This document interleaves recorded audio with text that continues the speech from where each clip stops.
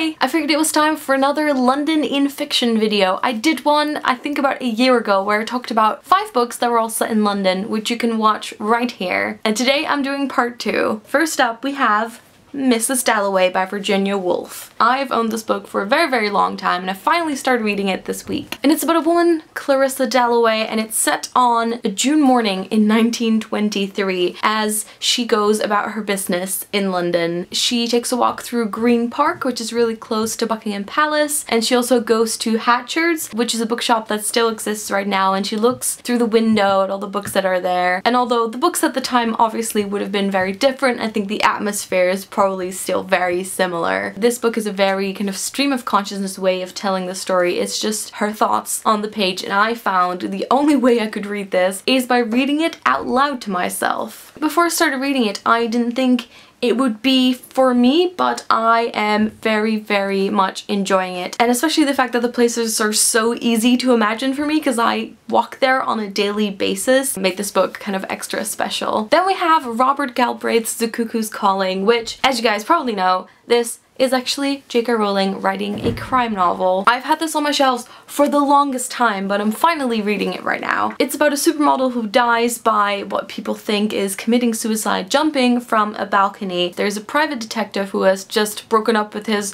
fiance, I think. He can barely afford the rent on his little office. There's a girl who's sent to him to be his secretary as a temp. And then that morning, he finally gets a client, and it is a family member of the model who's died, who's offering a nice sum of money for the detective, who's called Cormoran Strike, I'm not sure how to pronounce that one, to look into what the man thinks is actually a murder. One of the first scenes in this book is a description of the temp secretary, who's called Robin, being proposed to in Piccadilly Circus, and there's a description of her going on the tube to work because the office of the private detective is closed at Tottenham Court Road. So I'm currently in the middle of reading this and I'm excited to see where this will take us in London. Then we have one that I sort of thought took place in London more than it actually does, and it is The Lion, the Witch and the Wardrobe by C.S. Lewis. I think I read the entire series when I was about 10 years old and I completely forgot about them until the first movie came out, and I told my mom that I really liked the look of it and she said, "You used to be obsessed with this series." The film starts out in the middle of London during the Blitz, and then they get put on a train to the countryside, which happened with lots of kids to keep them safe. And when they get to the countryside and live in this huge house is when they, you know, discover the wardrobe and go into Narnia. And obviously at that point London is very far away. And then there's also the book called Prince Caspian, which is the second film where they have left Narnia and then they go back when they're in a tube station and the train goes past and suddenly they're in Narnia. So what I was going to do was go to that tube station and get some footage there, and then I realized that that was shot in a closed off tube station on the Strand. And that is a street in London where the office of Penguin is actually based. Anyways, for me these books are connected to London even though this book technically starts out when they're already in the countryside. Then there is a book that I don't have a physical copy of right now, and it's actually a series called the Shades of London series by Maureen Johnson, and the cover of the first book looks like this. It's called The Name of the Star. This is about an American girl called Rory who goes to London to go to a boarding school, and what's happening in the neighborhood while she's there is that someone is recreating the Jack the Ripper murders. And so it is set in all the places where the Jack the Ripper murders took place, which is in Whitechapel. I've been on a Jack the Ripper tour before. There's this pub called the 10 Bells which plays a part in the story, and then there's also a building that's a couple of streets away that Maureen has said